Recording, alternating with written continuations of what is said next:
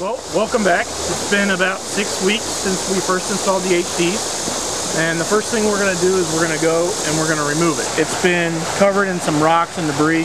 We're going to go ahead and collect it anyways, and we'll kind of evaluate it after we pull it out of the river. What we want to do is all the bugs that are on the blocks, we want to capture them. So what Jill's going to do here is very carefully, the rope that ties the block to the concrete block, she's going to cut on either side, and then we're going to put it in this container.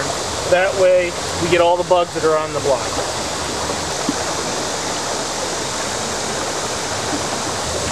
Here's what the sample looks like, and you can tell that there's a lot of debris, rocks and things like that in between the spaces.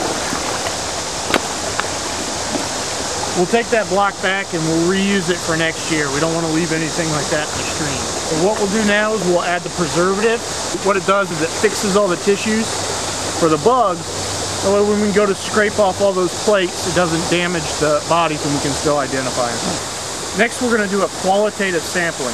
We are going to sample every type of habitat that's here. We want to get at least one of every bug that's at this site.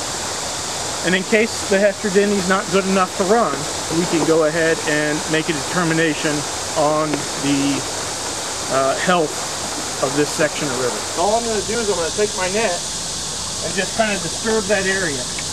Kind of scrape off the macroinvertebrates that are on the tree roots. Get a little bit of clean water. Take all the contents of the net. And you can already see the dragonfly. Believe it or not, dragonflies actually live for a couple of years in the water before you see them flying around during the summer months. So we're just going to put him right in our sample collecting container.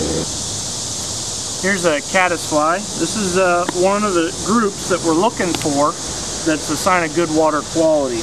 You have that one, you have the mayflies. Here's a mayfly right here. Here's a damselfly. You can see him walking around. He is related to the dragonfly. Normally people mistake them for dragonflies when they see them flying around. They're generally a lot smaller than the dragonflies. Benthic macroinvertebrate actually stands for benthic. It lives in or on the water for part of its life cycle. It's macro, so you can see it with your naked eye. You don't need a microscope.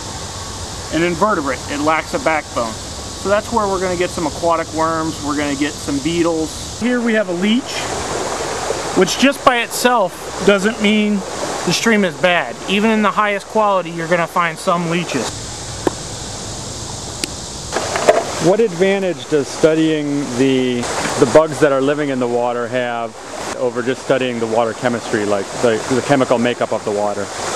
Water chemistry sampling is like a photo, okay? I'm going to go in and I'm going to grab a sample, and it's going to be a snapshot of what's coming through the river right then. Whereas the benthic macroinvertebrates and even the fish community are more like a videotape. They're in the water, they're being affected by whatever's coming down the stream 24 hours a day, 7 days a week, 365 days a year. So they're a better idea of what's going on throughout the year.